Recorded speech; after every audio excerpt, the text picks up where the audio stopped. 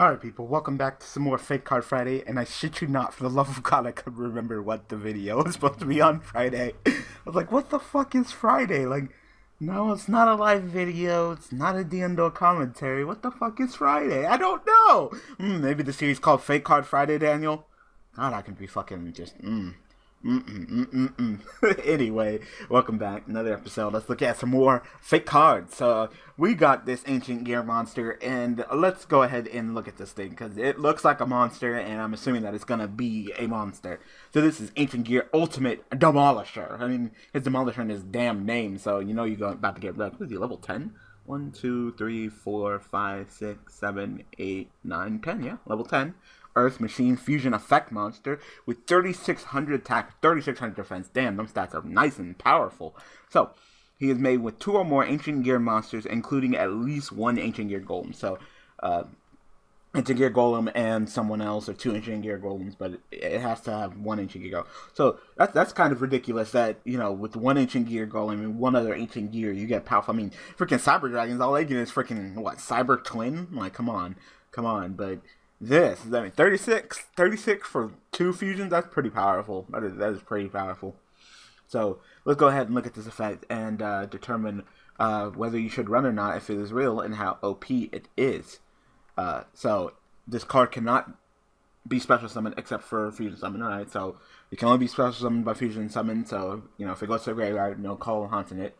When this card is fusion summoned, you can target up to 3 cards on the field, including at least 1 card you control, so...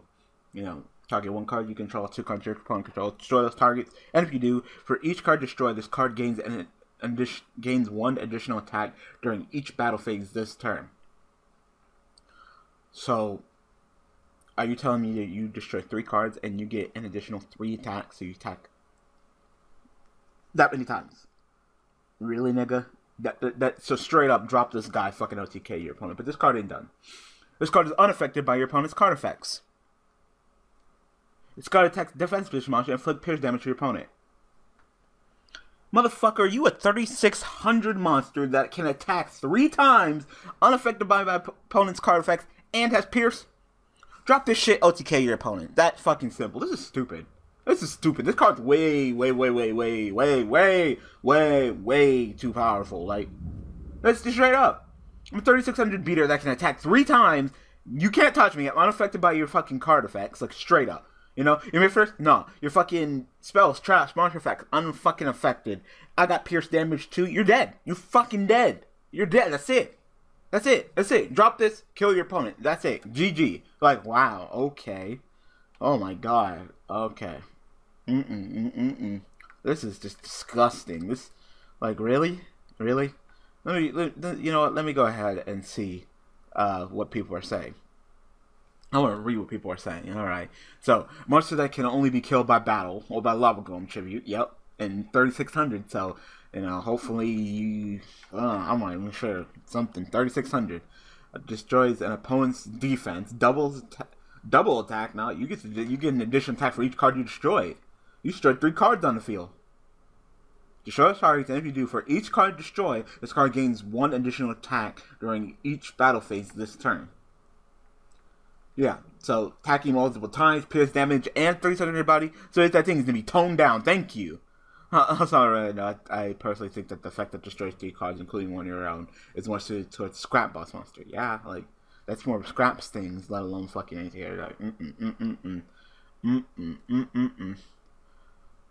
So, apparently, someone cleaned up the card text a little bit, so let's see what they changed it to. So 1 Ancient Gear Golem plus 1 or more non-Ancient Gear monsters. I don't know why you would ever use more. Must be fusion summon characters in other ways, of course. On this card of fusion summon, you could target 1 card you control and up to 2 other cards on the field. Destroy those targets, and if you do destroy it, gains an additional attack on effect. Oh, so you just changed attacks, but you didn't change how it fucking works. It's still stupid. Okay, the blinking immunity to your opponent's card effect is pretty powerful because this card's easier to summon. Yeah, it is. I would rather stick it with standard ancient gear, anti-spell, and trap during attack effect. That's still stupid.